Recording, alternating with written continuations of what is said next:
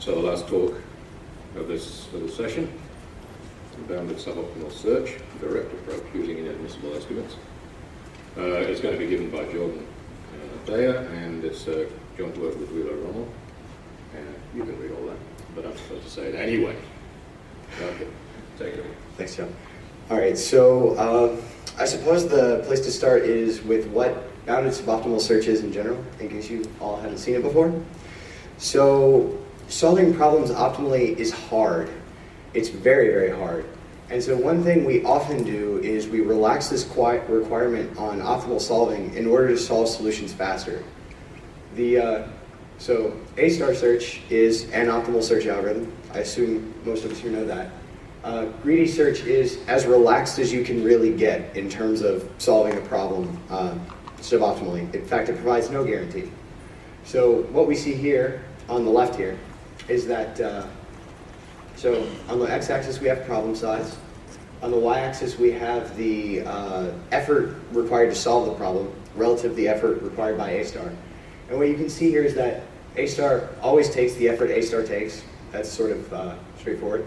And that as problem size increases, greedy search takes less and less time relative to A-star.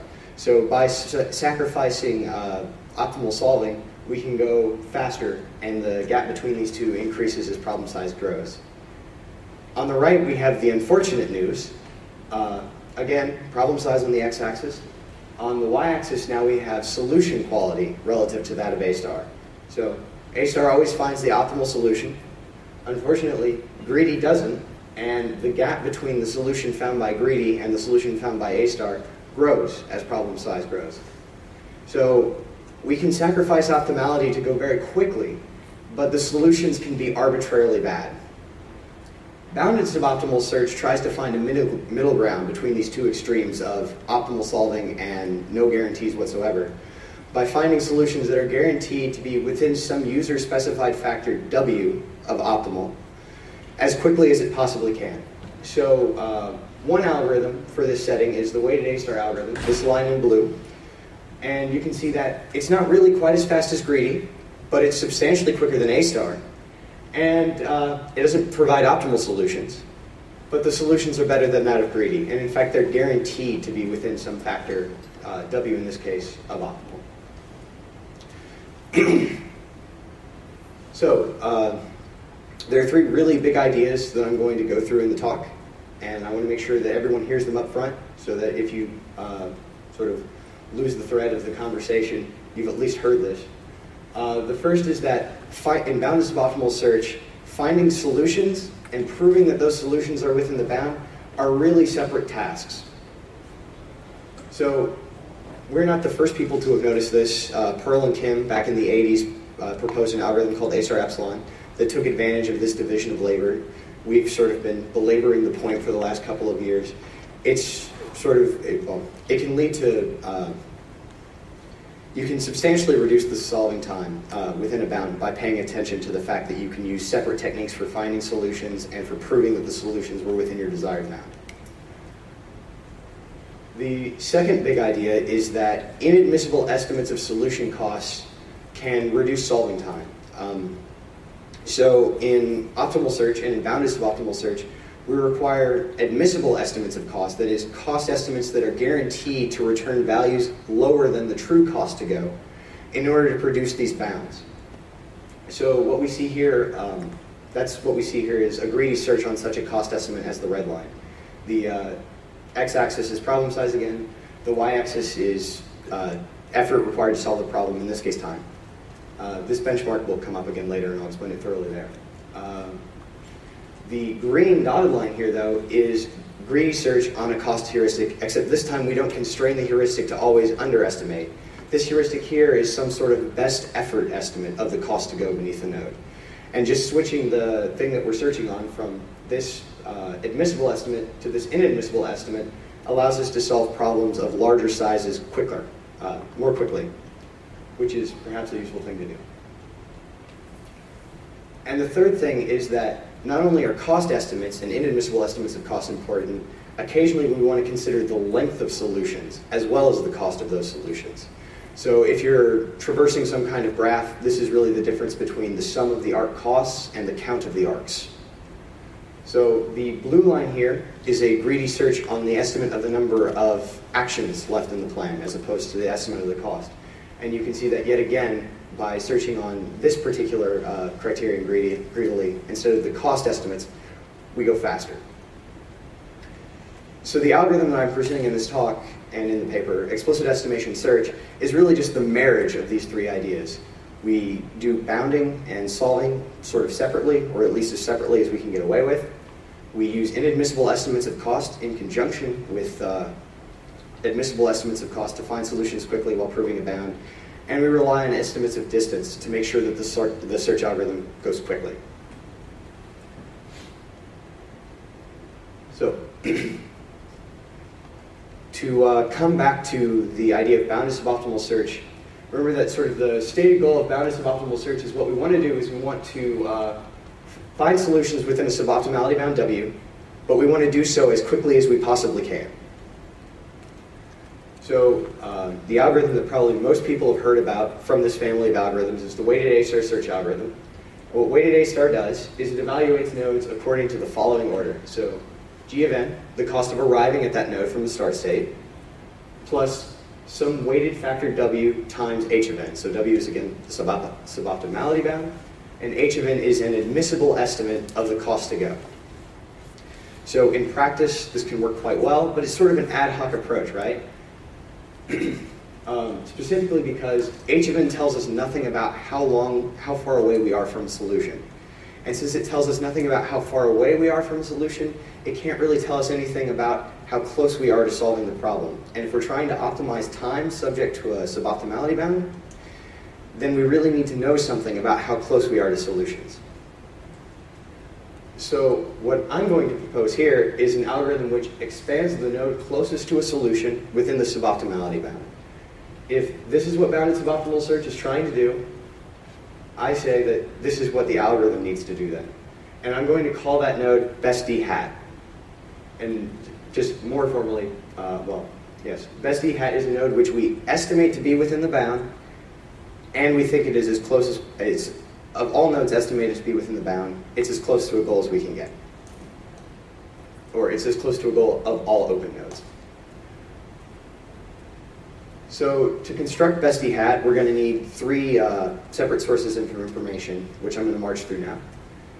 So the first is H, which is an admissible estimate of cost. I think that for people who have seen heuristic search before, most of you have seen this estimate before. It's the one used by A-star. It's the one used by IJCAI. I think RBFS also uses it. And we're going to use this estimate of cost to produce this lower bound of total cost through a node. So F of n is G of n, the cost of arriving, plus H of n, the admissible cost to go. This is exactly the evaluation function of A-star and IJCAI. And we're going to rely on this quantity to prove our bounds. So we keep this around only because at some point we want to show that the solution we return is within the bound provably. The next source of information we're going to take advantage of is H hat of n, which is a potentially inadmissible estimate of the cost to go. So it's sort of our best effort to estimate how expensive a solution beneath a node is. We don't want to always underestimate, we don't want to always overestimate, we just want to be as close to the point as we can get. And we're going to, from H hat, we're going to build F hat, which is the total cost, but instead of being a lower bound, now it's our best possible estimate of it. If you're worried about where we can get these accurate estimates, they can be constructed by hand. We showed earlier this year that they can be learned online during the search, so if you don't want to write one down yourself, you can learn it. The last source of information, that was my second point. Inadmissible cost estimates can be more important. The third source of information we're going to use is D hat, a potentially inadmissible estimate of the number of actions between the state and the goal. And recall that I said earlier, searching on distance is faster than cost. And if our goal is to find solutions within the bound as quickly as possible, we're going to want to know what solutions are close to the goal already. So D hat has been around for a while, at least since the 80s. Pearl and Kim suggested it, or sort of proposed it in their A-star epsilon out. their paper on A star epsilon, which is this paper here. We've been using it for quite a while as well. It's very useful.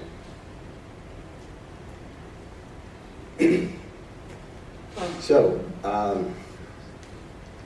using these sources of information, we're going to construct the nodes EES will consider while exploring the search space. So the first of those is, that I'm going to talk about is best F. So it's the open node, and open nodes are simply those nodes which we have generated but not yet expanded. So those possible solutions we're still considering. With the minimum F value, which you'll recall is a lower bound on the total cost of a node.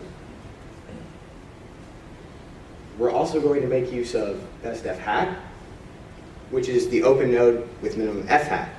So the difference between this node up here, best F, and this node down here, best F hat, is that best F represents sort of a lower bound on the solution cost, and best F hat represents our best estimate on the solution cost. And the nice thing about best F hat is it finally allows us to define best D hat, which is the thing I said we wanted to have, right? So we want best D hat because we're trying to pursue solutions that are as near to the goal as possible while being within the bound. So best D hat, recall, is the estimated W admissible node with minimum D hat.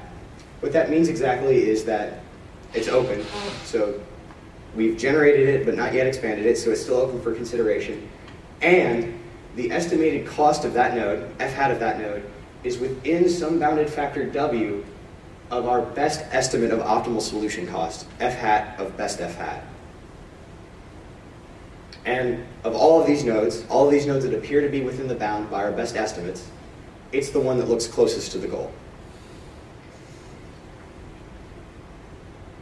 So I would like to tell you that the expansion order of EES is to consistently expand best D hat and pursue the shortest solution within the bound and find the solution and return. Unfortunately, this is a bounded suboptimal algorithm, so we have some proving to do. So we can't just expand best D hat.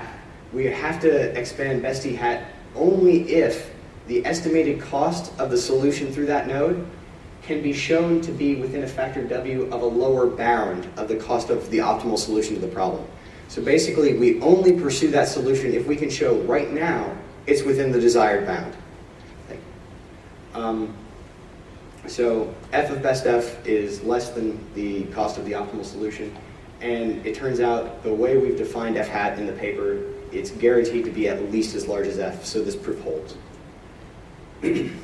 Now, sometimes we can't pursue the shortest solution within the bound because proving the bound doesn't allow us to. So if we can't pursue best D hat, the next thing we think about is pursuing best F hat. So if we can't pursue the nearest bounded solution, or the nearest solution within the bound, we pursue the optimal solution. And we do that for two reasons. Proving that an optimal solution within the bound is easy, relatively speaking. And by expanding best F hat, we may be able to consider better nodes for best D hat later, because we're pushing a node that's very good closer to a goal, so its D hat may fall below another node's, and it may come to the front of that list. But again, we only expand it if we can show it's within the bound right now. And if we can't show that the optimal solution is within our desired bound, well, is within the bound right now, our bound is too low. So we expand best F and raise the bound. So that's EES. And you can see the paper for further justification of the rule, why you actually have to have all of these rules and some subset of it isn't sufficient. So let's talk about some performance results. I'm going to present a subset of the results in the paper. You can look at the paper for some more charts of performance. In all of the plots, what we're going to have on the x-axis is the suboptimality bound. So that's the guaranteed solution quality. The solution will be no worse than 1.6 times optimal, for example. On the y-axis, we're always going to be showing CPU time, either directly or on a log scale. EES, there are two variants of it presented in the paper, but it's these algorithms in red and green. And the operative thing to note is that these lines are lower than the other lines, so our algorithm performs better than the previous state of the art. Weighted A star, the algorithm you're all familiar with, I think. A star epsilon, another algorithm which uses distance estimates. And skeptical search, another algorithm which uses inadmissible estimates of cost.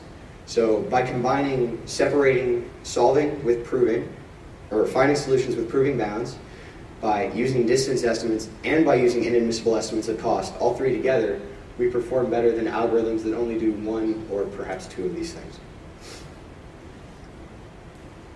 Oh, the domain, right. So this is the dockyard robot domain. It's the sort of running example from now Traverso and Golob's textbook on automated planning. The next domain that we have is vacuum world. It's sort of the first search space example from Russell and Norvig. You have a little robot who wants to move around in a grid and suck up some dirt. Again, the x-axis is suboptimality bound. The y-axis is now CPU time on a log scale, and you can see that the two variants of EES are substantially faster than the other menagerie of algorithms. And if we happen to have a variant of the vacuum problem where sucking up dirt makes it harder to move the robot, then the small difference, well, the several times better than other algorithms that we saw in the previous plot becomes a couple of orders of magnitude. A star epsilon is competitive in this domain, but recall that it sort of exploded earlier on the dockyard domain. It also doesn't work well on grids. So it can perform well, but it's not consistent, whereas EES performs well consistently. So to wrap up, explicit estimation search is an algorithm which follows fairly directly from the stated goal of bounded suboptimal search. It provides state-of-the-art performance in that particular setting. It allows us to use inadmissible estimates, both of cost and of solution distance, in order to find, and while still maintaining bounds, which is very nice. It's relatively robust, but it works especially well in domains with interesting action costs, so where everything doesn't cost just one, but has a wide variety of costs. Thank you.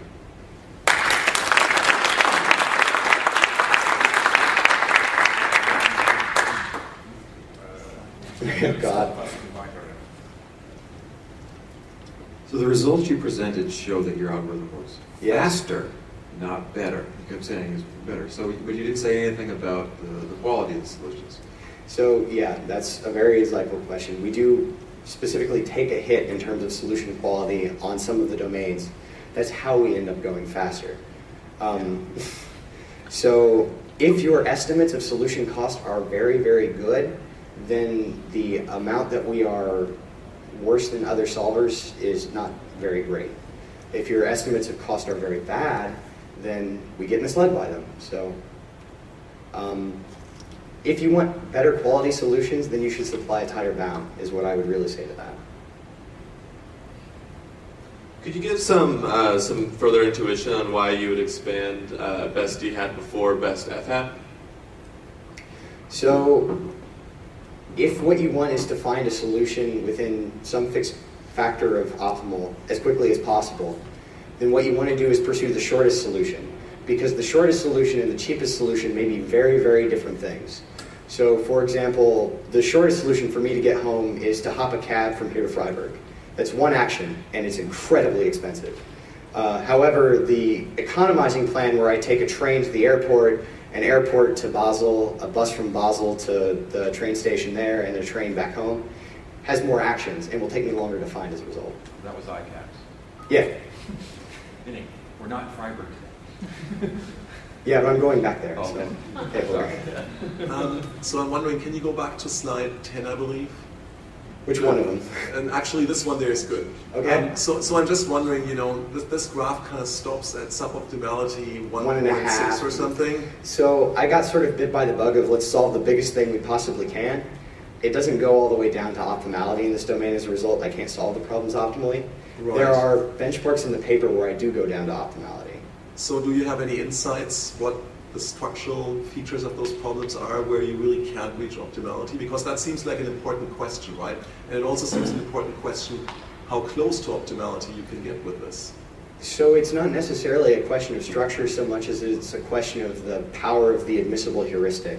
Because we're sort of beholden to that. It dictates exactly what we can expand. And we have to expand all nodes where their F value is, you know, some factor of W within the cost of the solution we want to find eventually. So, however, the weaker your heuristic, the larger that set of nodes and the more trouble we're in. Raising W reduces the size of that set, improving the power reduces the size of that set. Thanks. Yeah. Thank you. Well, let's thank the speakers, all three.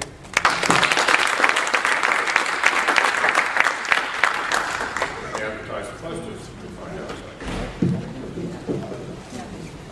So she shut it off before I try to take it.